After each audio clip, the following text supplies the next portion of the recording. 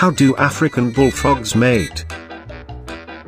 The African bullfrog males call out during the rainy season. The call lasts about a second and can be described as a low-pitched whoop. Males have two breeding strategies, depending on their age. Young males congregate in a small area, perhaps only 11 to 22 square feet, of shallow water. The larger males occupy the center of these breeding arenas or leks, and attempt to chase off other males. Often, they fight, causing injury or even killing one another. The dominant male attempts to prevent other males from breeding. A female approaches the group of males by swimming along at the surface until she is within a few meters of the group.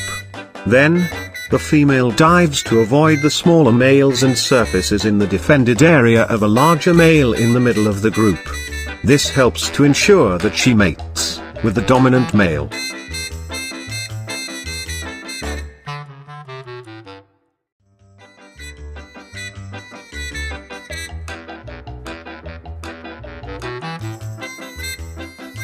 The female lays about 3,000 to 4,000 eggs at a time. The tadpoles hatch, and after 2 days, start feeding on vegetation, small fish, invertebrates, and even each other. Defending males continue to watch over the tadpoles, which metamorphose within 3 weeks.